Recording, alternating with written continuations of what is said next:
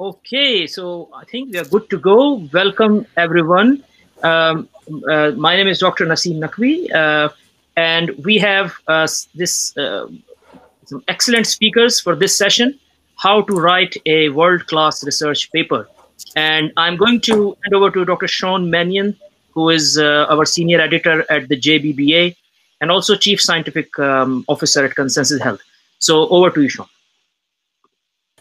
Excellent, thank you, and thank you once again for hosting us in a wonderful event, virtual this time, but I still have memories of Scotland last year. ISC 2020 was the last in-person meeting I attended, so you know, you have a strong place in my heart. I am here today. My name is Sean Manion. I am Chief Scientific Officer at Consensus Health, and I work with the staff at JBBA to do review and look at the papers that come in. And with me today, I have Dr. Chen Liu, Dr. Adam Hayes, and Dr. R.K. Shyamasundar. And we're gonna talk about what it takes to make a world-class paper. And I think you know, one of the things that's important when you talk about world-class papers is not every world-class paper needs to be world-changing. You know, we can't all be Satoshi Nakamoto and write that white paper.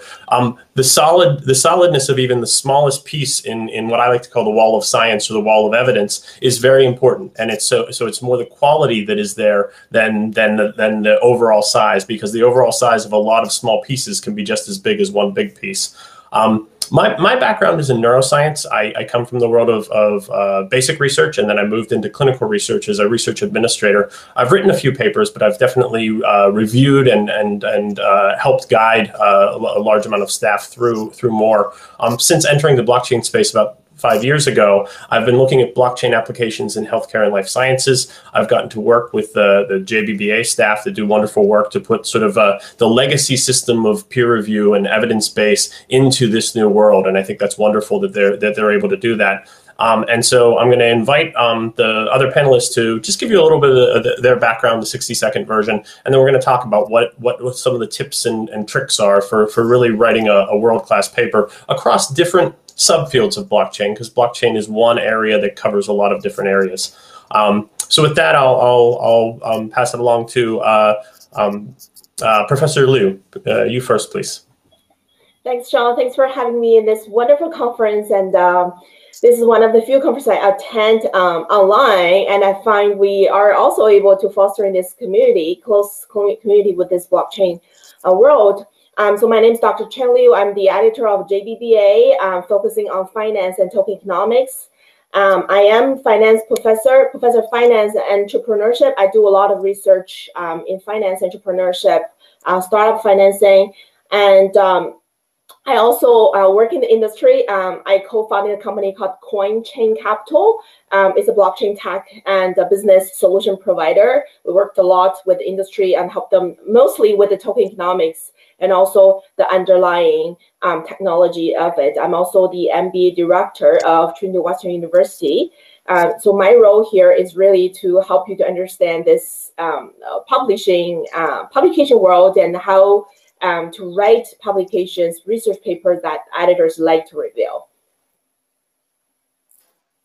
Excellent, thank you. And going to you, Professor Hayes. So I'm Adam Hayes. I hold graduate degrees in economics and sociology. I'm a professor of sociology and anthropology, well, in a joint department, but I am a social scientist of finance and economics from that kind of background. And that's what my own work and research looks at. And I especially look at questions around social and interactional and relational implications of financial technologies, including blockchain. I have several publications relating to Bitcoin blockchain, including a Bitcoin pricing model from a few years back that still seems. And I've also taught for the online master's degree program at the University of Nicosia in digital currencies. And right now I'm at the University of Wisconsin, and I'll be starting in the fall at the Hebrew University in Jerusalem. That is excellent, thank you. And last but certainly not least, Professor Shyamasundar, could you please give us a little background on you? Yeah, I'm Professor R.K. Shyamasundar. I am a distinguished professor at the Indian Institute of Technology at Bombay. I am also a National Academy of Science Platinum Jubilee Senior Scientist, and also in charge of the Center for Blockchain Research supported by Ripple. I also work on land coins, and particularly I'm interested in the smart contract correctness, because that is the key factor for all the applications kind of a thing. And I have also worked on, because of the XRP and the Ripple, we have been working on what is the volatility and how it is useful for inter-border exchange of money and things of that nature. And I also teach at the National Institute of Technology for Industrial Engineering on the blockchain and its applications. And this is also the right time. We have the chief person on evidence-based, and COVID vaccine is the one where you have a lot of evidence-based. You can derive whatever evidence you want. Thank you.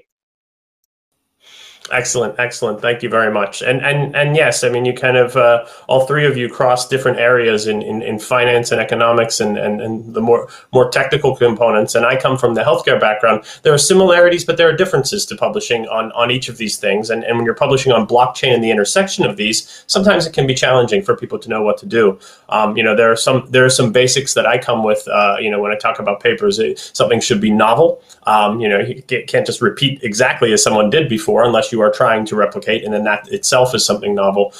You need something important, something non-trivial. It doesn't have to be world-changing, as I said, but it can't just be, if I change these letters around in blockchain like HODL and people think it's funny. That's not probably worthy of a paper. And it needs to be rigorous. And I think that that's an important thing, to have the academic rigor, which also means making sure you're giving noting contributions for those people who've done things that you're building off of, or who have done similar things. Because if you're not aware of the broad swath of the field, you're saying things that maybe have already been said, and that can be challenging to make it really worthwhile to put a paper together that doesn't fit into the framework of what has come before.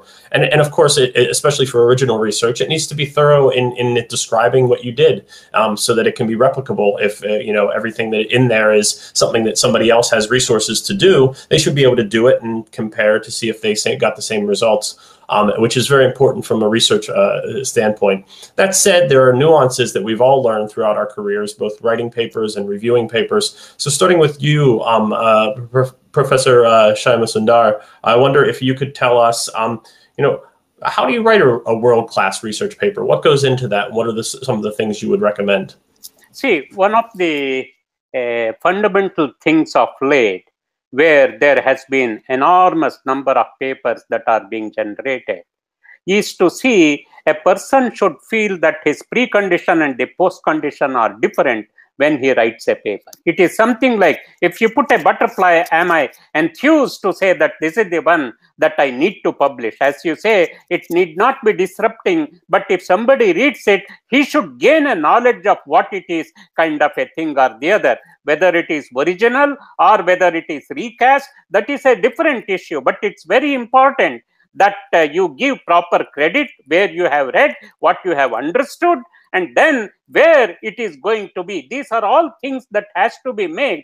The honesty of the person in understanding and conveying what he thinks is not there to the other is an important aspect, both for a new project or a proposal or a paper, because of late proposals look to be more important compared to the papers, kind of a thing or the other. Very true, and very, very, very well said. I think that sort of reference to those things that brought you to the conclusions or brought you to where you wanted to go and write about is very important, and fitting into the field. Moving to Professor Liu, what about in a finance paper? Are there different aspects to what are the key ingredients, if you will, for a world-class research paper? So I wrote a paper that got published in Small Business Economics in the early 2020. And at the time, so back in 2019, 2020, there's not a lot of awareness of blockchain in the finance and entrepreneurship academic world. And now there are more and more. And the interest coming from the academic world is you're able to fit the blockchain research into the traditional economics finance theory. So if you think about it, think about the token side. So when you're designing the tokens, how does that fit into the economic literature? How does that work with the game theory? When you're looking at the tokens, you're issuing a token, whether it's utility token or whether it's security token, you're mimicking the financing tools, and then try to link that with the finance theory on token issuing or equity issuing. Look at all the theory that apply to equity financing or fundraising could be applied in the blockchain world. Not that they're truly fit, but you can use that as a background knowledge so you speak truly to the academics. And also think about, if you look at the tokens, how that, what's the implication for governance, corporate governance, how that's for the internal control, monitoring mechanism. So I think for me, the key aspect is how do you fit that into the traditional finance economics literature. And it's not you come up with something new that doesn't speak to the traditional side. You need to help the traditional people see the value of your research and say, hey, that's something new. The technology is new. The application can be new, scenario usage can be new, but then it also fits within the theory. Or maybe you find that doesn't fit with existing theory, so you develop new theory. So for me, it's really important that you fit it into the literature and then show your contribution. Very true. Very true.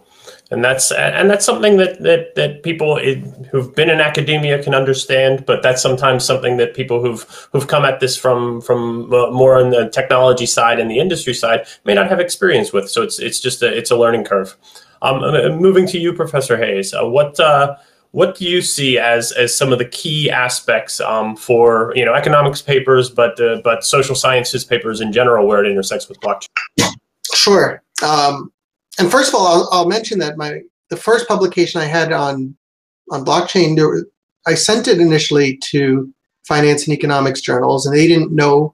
This was in 2014 when it was sent out for review, and the editors were like, "What is this? This is a flash in the pan," and I got desk rejected everywhere, and ended up going into an information systems journal called Telematics and Informatics because they ended up being more amenable to this new thing.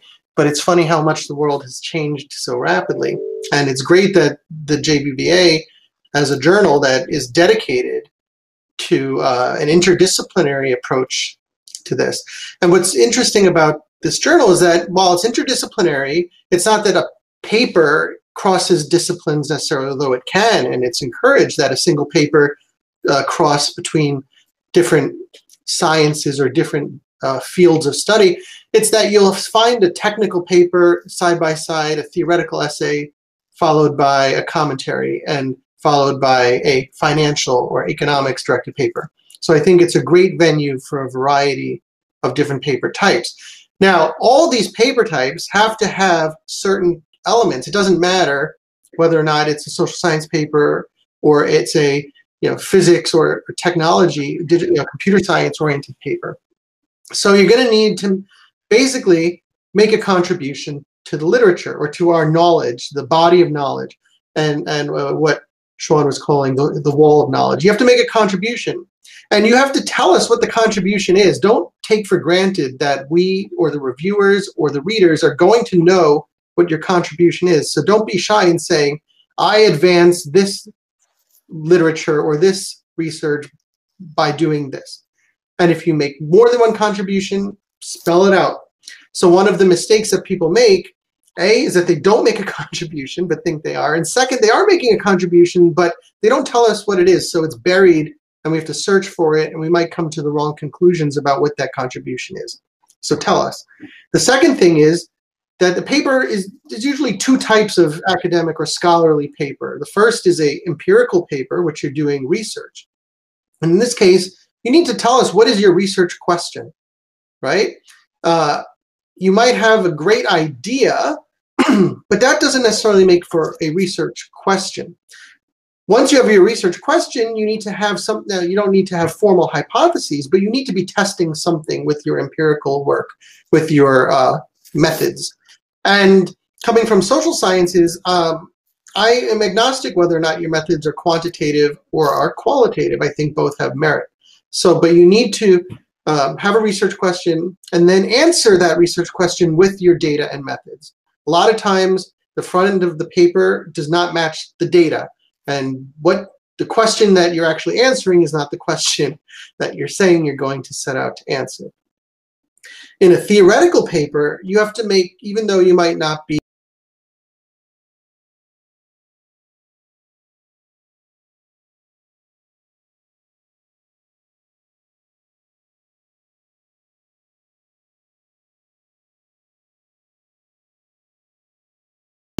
it can't just be an essay that you would maybe write for a course that you took in college, for example. You need to be, it has to be well researched in the sense that you need to be citing other scholars that have written on the same topic as you. But if you're saying, okay, I have a theory of how blockchain is a new type of organizational form, you're going to need to engage with the organizational theory scholarship. And you're going to need to engage with the debates about what's going on in organizational theory, because not every organizational, there isn't one canon, there are debates. So you need to acknowledge those debates and where your contribution lies. Excellent, excellent, and a number of great points there. One I want to dive into it with each of you and to stop on a bit is the somewhat conflict between the speed of how things move in the blockchain world. In blockchain and healthcare, there was a white paper contest in 2016 that was held that really, by and large, was sort of like the first takeoff of looking at applications. I mean, 70 people submitted, or 70 groups submitted, so there were already work going on, but I don't think I've seen sort of a collection of things come together in healthcare before that point. And that was less than 5 years ago, and the amount that has been written and been put together since then has been tremendous. So the speed at which things go is amazing. But then sometimes there's I call it the slow cooking of academic writing. You know, I'll talk to my tech team sometimes, and they'll say, "Oh, did you work on that thing, Sean?" And I said, "Oh, I thought you meant that was working at academic speed, because that's an idea. I'm used to kicking that soccer ball back and forth with somebody for months before we even put pen to paper." I mean, really, a lot of times the slow cooking of an academic paper is a very thought-inducing process. It really starts to tease out certain things. You got to dive into the literature, read and reread ideas. That if it takes you 6 months to put together a paper in a world that's moving this quickly, it can sometimes be a conflict. How do you address that speed, or where do you see the difficulty in blockchain meeting the blockchain industry meeting the other academic areas out there? And we'll start with Professor Shyamasundar. Yeah, you know, I think the important thing is one has to look purely blockchain from an application perspective. That is one vision.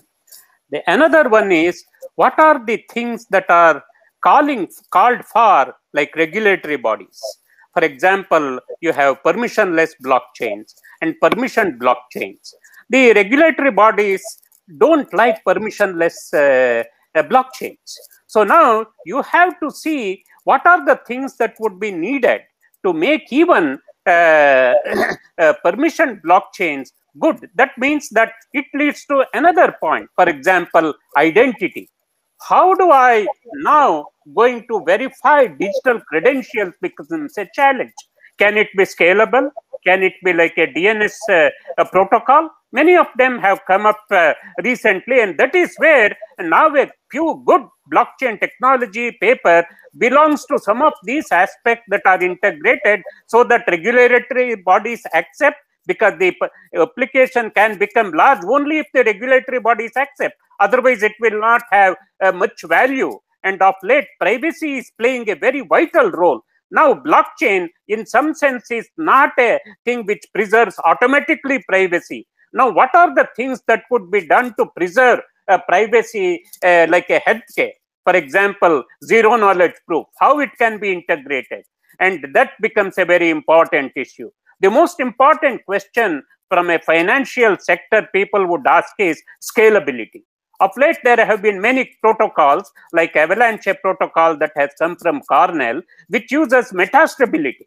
So in some sense, you randomly select many of them to say that you come up with the consensus so that this will remain immutable based upon the decision that has been arrived. So these are all factors that has to be taken into account if you say your paper lives for a longer time rather than has an infantile mortality is an important aspect that I have to think. So in some sense, like Polya said, think before you ink becomes a very important aspect, like Dijkstra's discipline of programming, Polya's suggestions. These are all important that should be considered so that it becomes a good paper and a proposal.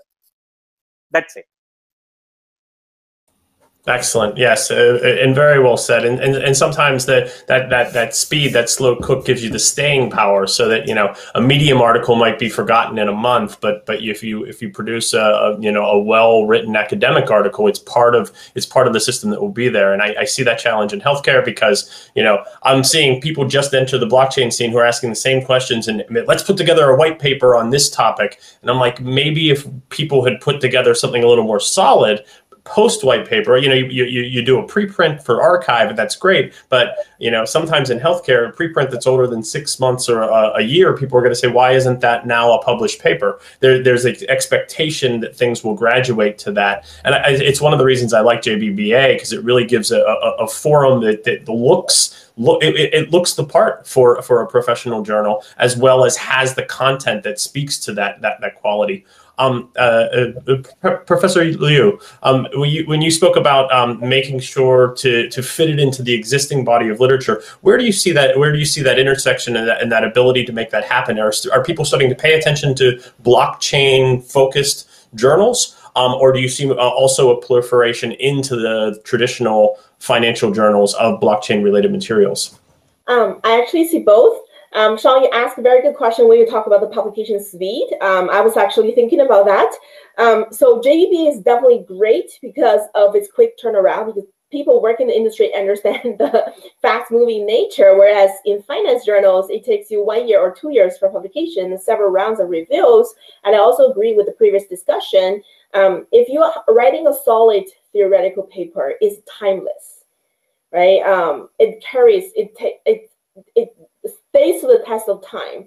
And then, Sean, going back to your other question, where do I see people publish? So I still see traditional finance researchers publish in the traditional finance journals because that's where it counts. But then I see more topics in blockchain. For instance, the trading nature of Bitcoin, the trading nature of different types of cryptocurrency, those are the papers that are written by people in asset pricing, looking at different trading models of futures and stocks and equity. So, and now people are using their existing tools and techniques and testing the cryptocurrency trading, the pricing information. So that is something. And the other thing that I see booming is how the adoption of blockchain technology impact traditional companies. So this comes as Tesla's adoption of Bitcoin and how that's impacting the reporting practice because they are publicly listed company. So something like that start to come out, not necessarily focusing on blockchain by itself, but how large companies' involvement in blockchain leads to different type of regulation and governance issues.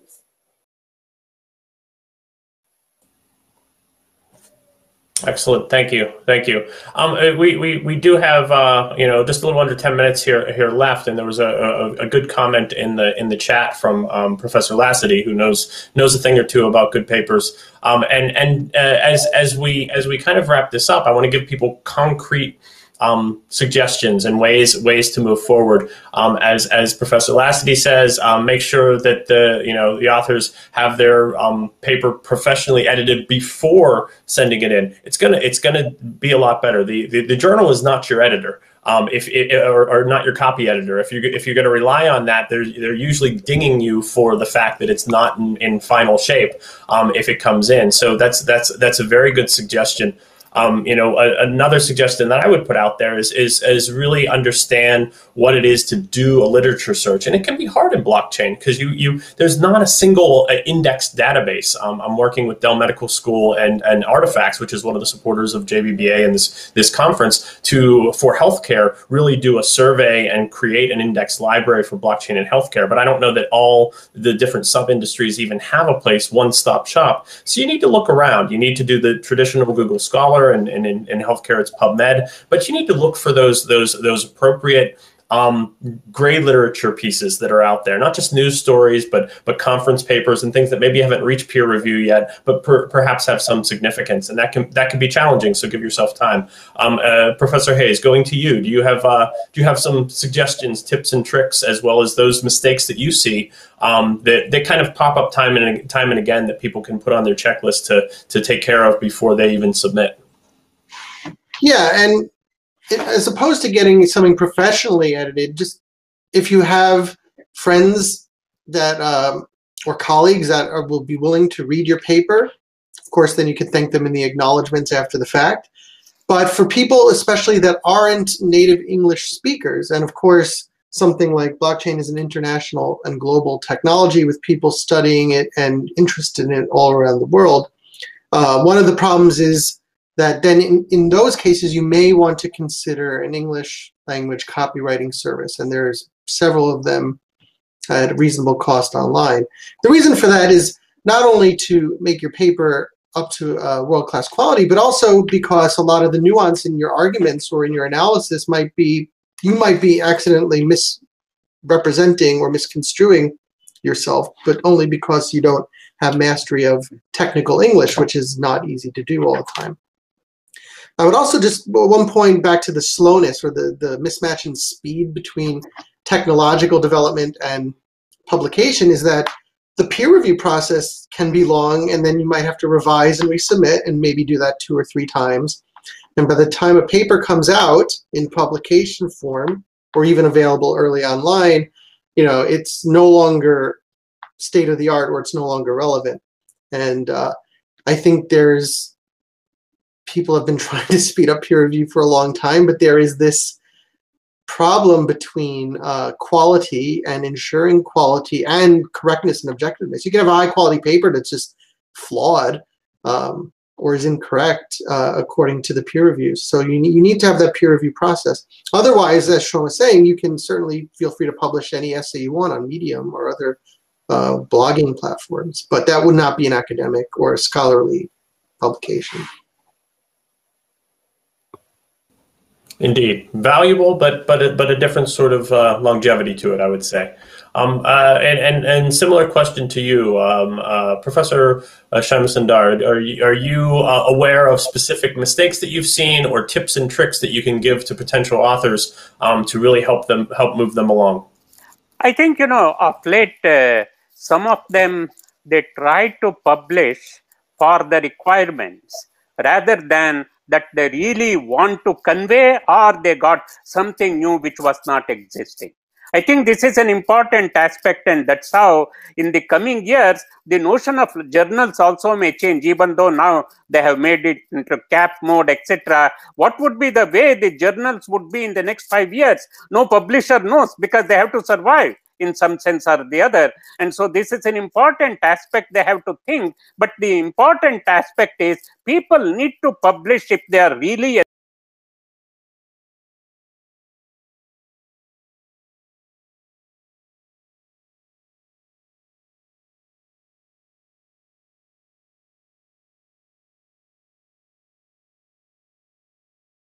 rather than a requirement for a project or a government requirements, etc. kind of a thing. This is something people have to avoid. This will become natural if the evaluation also becomes natural rather than artificial kind of a thing.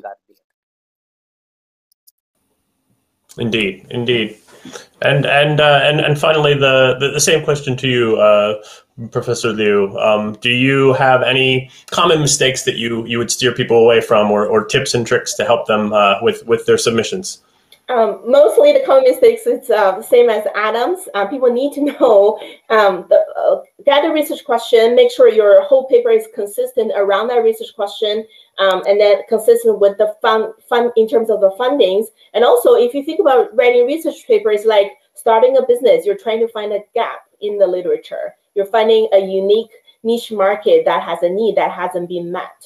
So I think it's important to know what's missing there, and then you can talk about your contribution. So one thing that I really like to see is review papers at this stage of blockchain tech and business development, some good review articles that bring people up to the speed. That's something build a solid foundation, so people, when they write paper later, they look at read the review paper, and then they have a solid ground. Indeed.